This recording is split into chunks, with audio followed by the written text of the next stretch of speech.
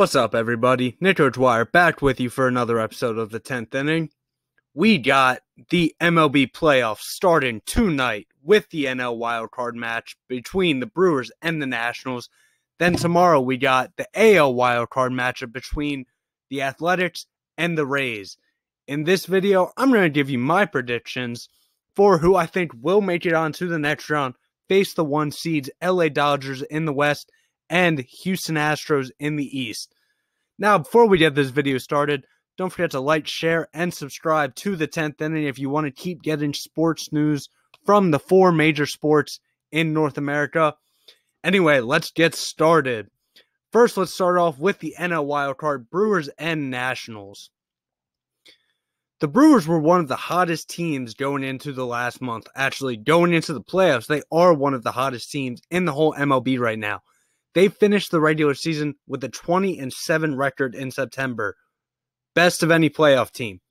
Now, most of this was without star outfielder Christian Yelich, possible MVP winner Christian Yelich.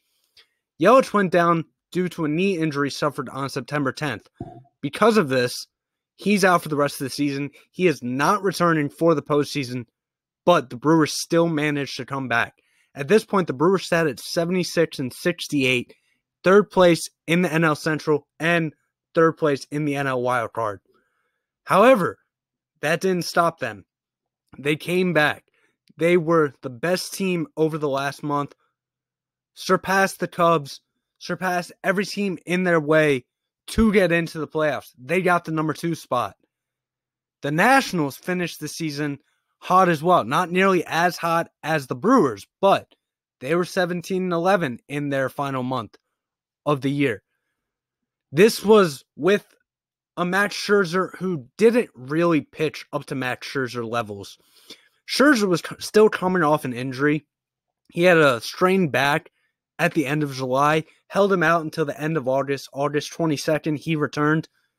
In the 5 starts in September, he had a 5.6 ERA, which is not Max Scherzer numbers whatsoever.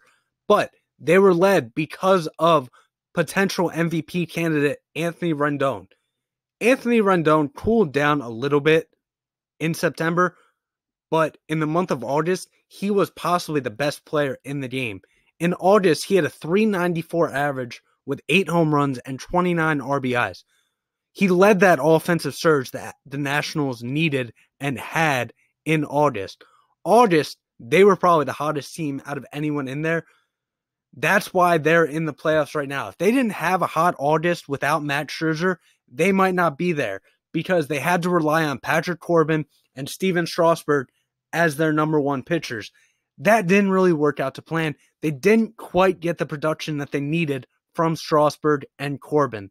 However, Rendon, Turner, Dozier, Soto, they all led the Nationals offensively to come to play strong, to earn that wild card spot. So, that's how those teams got there. Now let's get into the predictions. Max Scherzer for the Nationals will be starting the game. Good news for Nationals fans, however, he really hasn't been the same guy. He has a 5.16 ERA with 43 strikeouts to 6 walks. Those numbers are really good. Those numbers are the numbers of a great pitcher. 43-6, that's about 7-1 strikeout to walk ratio. Great numbers. But the ERA, Scherzer is getting hit. When he's not striking people out, he's not really getting outs otherwise. He hasn't gone an out in longer than 6 innings since he's come back from the injury on August 22nd. That's not very good for Scherzer. But the Nationals have Steven Strasburg, Patrick Corbin. They have Sean Doolittle coming out of the bullpen. They have a good pitching staff if Strasburg doesn't pitch how they want him to. Now, since this is a do-or-die game, if Scherzer doesn't pitch the way they want him to, you can best believe that Strasburg and or Corbin will be available for the game. They need everything they can get since the wild card is a 1-game winner-go-home. Now, for the Brewers, Brandon Woodruff's going to take the hill. Woodruff is having the best season of his young career so far. He has a 3.62 ERA with 143 strikeouts and 30 walks. best of the Brewers pitching staff. In a limited playoff career, Woodruff is 1-1 with a 2.19 ERA and an insane .81 walks to hits per inning. That's ridiculous. Now, Woodruff has been the best pitcher on the team all season long, so it's understandable that they want him to pitch in this do-or-die playoff game. Now, the Brewers, without Christian Yelich, don't have nearly as much of a power lineup as the Nationals bring. The Nationals have Trey Turner, Juan Soto, Anthony Rendon, Brian Dozier. They have great players all around. The Brewers, without Christian Yelich, they're still a dangerous lineup. I mean, the lineup led them to be 13-5 without Christian Yelich. So they're obviously doing something right, and they're hot. They're hot at the right time. Maybe with having an off day the past couple days, it may have cooled them down. I don't know. But right now, they're hot. That's what leads team to playoff wins. The best teams don't always win. That's just a fact. The hot teams win. And we know the hot teams win. Will we see that trend continue? I don't think we will. I don't think we'll see that trend continue. The Nationals have so much power in their offense. They have a very balanced lineup as well. Their defense is really good. I don't think the Brewers can match them in any way. Brandon Woodruff, he'll throw a good game. Max Scherzer, I expect him to be back as Mad Max. He's going to have a really good game. Put that last month out of his head, out of fans' heads. Scherzer will be back. Put them in the win column. Nationals win 5-2. They'll be going to LA for the first two games in the NLDS. Nationals over the Brewers. Now, Wednesday's game, we have the Rays versus the Athletics. This will be a matchup between two different styles of baseball. The Rays did it through pitching, and the Athletics did it through power and defense. Defensively, you really look at the corners for the Athletics in Matt Chapman and Matt Olson. Chapman is possibly the best defender in the league today, in the whole MLB today. You have Nolan Arenado. You have Alex Bregman, who can compete with that. But Chapman is up there as the elite fielders in the league already. He hasn't had a great average year, but the power's there. If he turns into a more well-balanced hitter, he could easily become one of the best players in the league soon.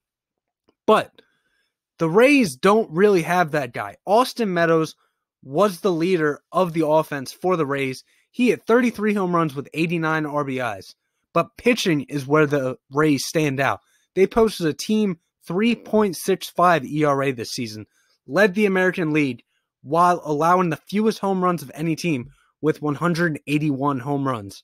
Their bullpen's a big reason for this. Not saying their starters are bad, but their bullpen, they did a little strategy. Whenever Charlie Morton, when Blake Snell went down, when Tyler Glasnow went down, they usually used an opener, which you'll pitch maybe 2-3 innings of a game, then your bullpen's coming in for the rest of the game. They played the matchups. They looked at analytics. They know the analytics. They played very smart on the pitching side, which is part of the reason why they're here right now. They're 96-66.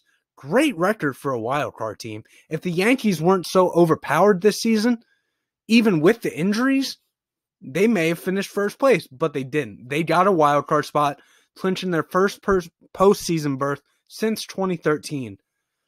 And it's because of pitching. But on the mound for the game, we have Charlie Morton this game, who was 16-6 this season, 3.05 ERA, a 1.08 walks to hits per inning with 240 strikeouts and 57 walks. The Rays couldn't have picked a better player for this game. Yeah, we get it. Blake Snell, Cy Young winner from last season, is healthy. But Charlie Morton, he's proved it this whole season. I like the decision by the Rays to choose Charlie Morton because if they make it next round, they'll have Blake Snell for game one, but they have to make it past this round. The Athletics lineup is one you can only hope for if you're looking for a power offense. They're not the best average team, but they have a ton of power spread out throughout the lineup. Matt Olson, Matt Chapman, and Marcus Semien all have 30-plus home runs and 90-plus RBIs this season. Marcus Semien, I mean, he just blew up this season. He is a potential MVP candidate. He's not going to get it. But if Mike Trout and Alex Bregman weren't in the American League this season, it's very plausible that Marcus Semien would have won the MVP this season. Still, he's not. But the Athletics also have Chris Davis and Mark Canha. Chris Davis, their DH. No, not the lefty Chris Davis, who was a power threat and now. No, Chris Davis with that K. Remember that name. He hit a lower average this season, but he's still a huge power threat with the bat. Then you have Mark Canha, who can play off the bench, start, outfielder, provides a lot of pop for him. The Athletics have all the power in the bat that they need for this game. Now, the Athletics are playing at home this game, which is huge for them in this one-game go-home, do-or-die situation. They're 52-29 this season, good for 4th in the MLB. And the Athletics have done this through power and their bullpen. The Athletics, like the Rays, have a very good bullpen, but it wasn't the bullpen that we saw from last season. Blake Treinen and Lou Trevino both got shut down in September, and they really needed someone else to come up and emerge from the darkness. Well, that guy was Liam Hendriks. Liam Hendriks made his first All-Star team at 31 years old. He has a minuscule 1.8 ERA and 124 strikeouts in 85 innings. They also restocked their starting staff by acquiring Homer Bailey and Brett Anderson. Homer Bailey, they acquired him through a trade, and Brett Anderson, they signed. However, they'll be without their top pitcher, Frankie Montas, the Dominican-born right-hander who was suspended for performance-enhancing drugs. Due to this, they've yet to name a starter. I'm assuming it's going to be Sean Manaea, but I'm not 100% on that. It would make sense if it's Sean Manaea. Sean Manaea has been their best pitcher for the last couple seasons. Lefty, not a hard thrower. He's not going to overpower you with any of his stuff, but he has great control, very good movement. So I'm assuming he'll be the starter, and that'll shut down a little bit of the Rays' power bats of Willy Adames and Ji-Man Choi. Ji-Man Choi, 18 home runs this season, 16 of which have come off right-handed pitchers. So I would think that they're going to go with Sean Manaea for this game, but it's still up for debate. Now, Charlie Morton will be taking the mound for the Rays. As I've said, great decision. They need Charlie Morton. They need their best performer this season. And I just love the move all around.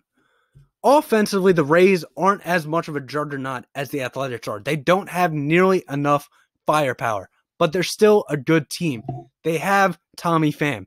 They have Kevin Kiermaier, Ji-Man Choi, Willy Adames, Austin Meadows. They have a balance of power and speed in that lineup, which I think will do very good.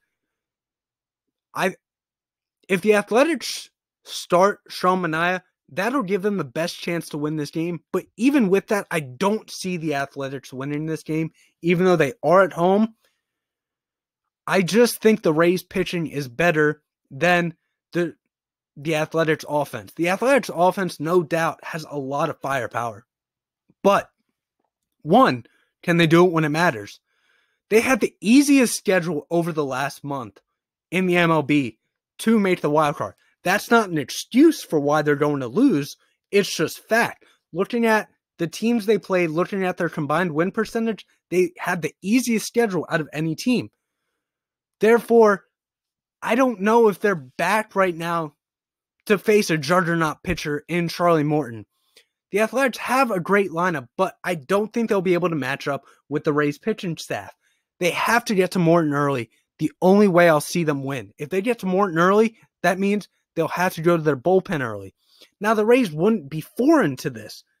They've brought their bullpen in early before, again, using the opener. But if they don't get to Morton early, Morton just gets stronger as the game goes on. So, because of this, I like the Rays in this game, although it will be a close matchup because, again, the Rays aren't a juggernaut on offense. So they won't score many runs, but their pitchers will hold the Athletics to not scoring many runs. I like the Rays in this matchup.